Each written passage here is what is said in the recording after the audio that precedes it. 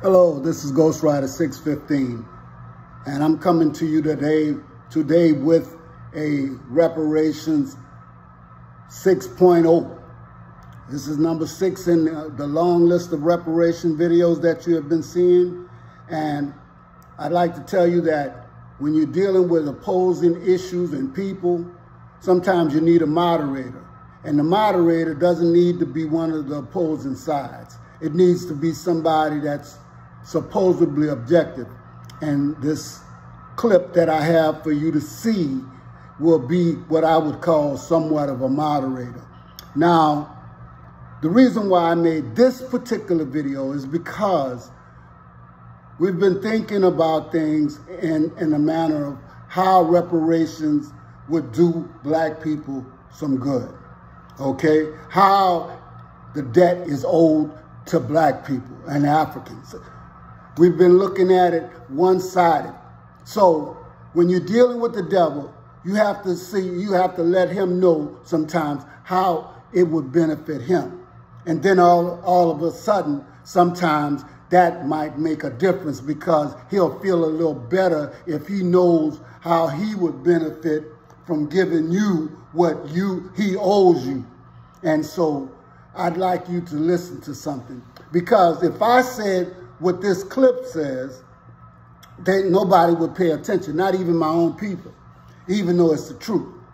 But let you hear it from somebody you do respect more than you respect yourself, more than you respect me, more than you respect your ancestors. Let you hear it from your used-to-be master.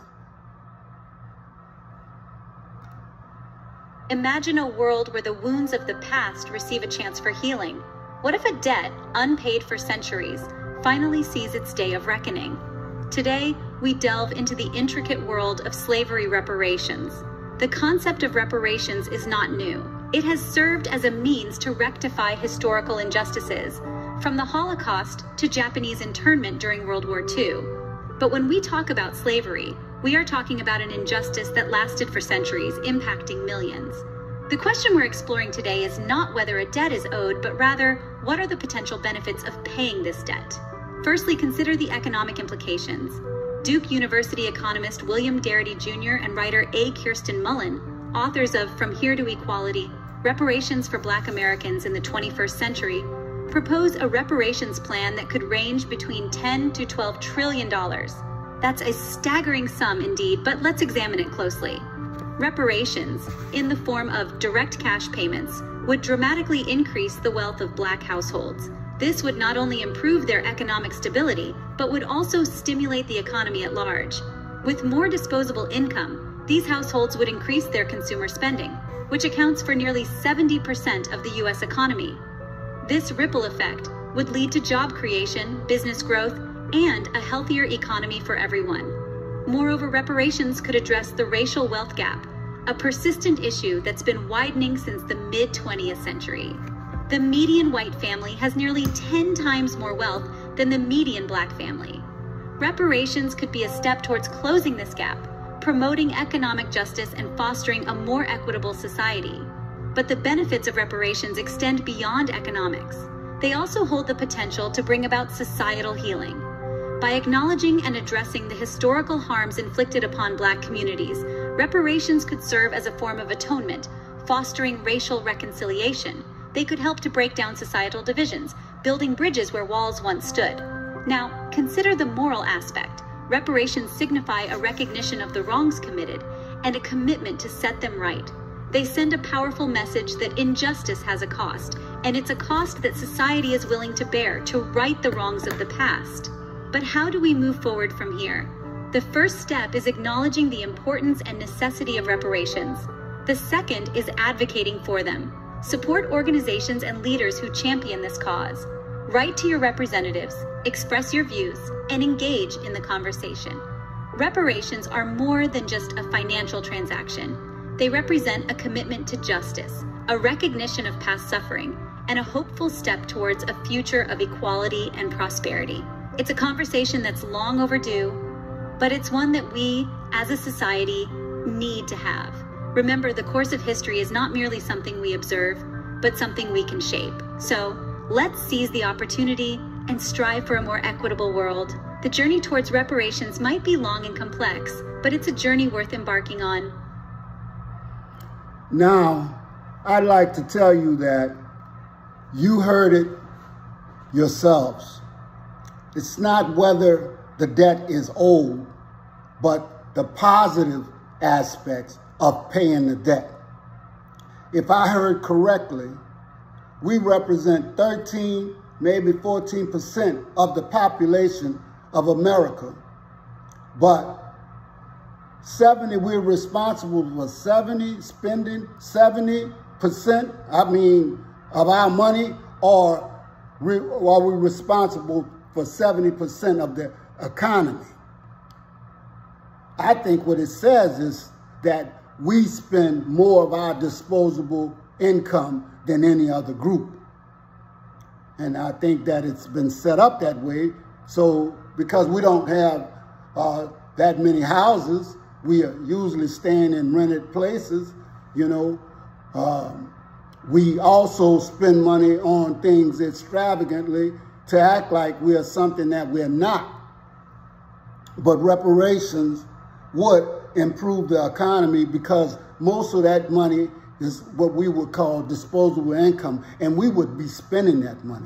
And I tell you right now, don't worry about what somebody does with their money, okay? Because I tell you, before these Europeans had a chance to learn what to do with their money, they did foolish things with their money, okay? Because this is why the planters and the overseers and the slave masters back in the day sent their children off to school, okay, to get an education, all right? You know what I'm saying? And so that they would learn what and how to act. But when they were in school, they were some of the most foolish people on this earth. That infusion of money could do wonders for this economy, okay? We're talking about the car industry. Lord knows the nail and hair shops, you know. So, you know, we're looking at money pouring right back into the economy. The money that you just gave away comes right back to you. But it would also put an end to this issue. See, it's not about if you owe it. You owe it. You're just trying to find good enough reason to pay something back after all these hundreds of years. You come up with all kind of foolishness. But that money could be used to pay back bills, loans, car purchases, IRS and student loan payments, okay? To make atonement for the things that happened in the past. To actually let our ancestors rest in peace, okay? And for us to be able to hold our head high, knowing that we fought the good fight for things that were owed to us, okay? Right now, I think that we are selfish people sometimes when we look at it. We weren't always like that.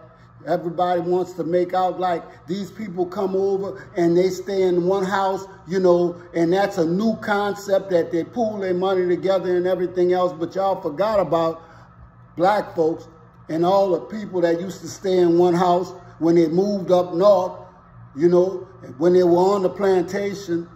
They always had to pool themselves together until you came up with ways to sow division, you know, and the Willie Lynch syndrome began to sink deeper and deeper into our psyche. I hope y'all hear me because, you know, looking at it from one point of view sometimes, you know, may get you to a point where you start to feel like the master, but now you can see some positive aspects to this reparations and the restitution that you owe black folks.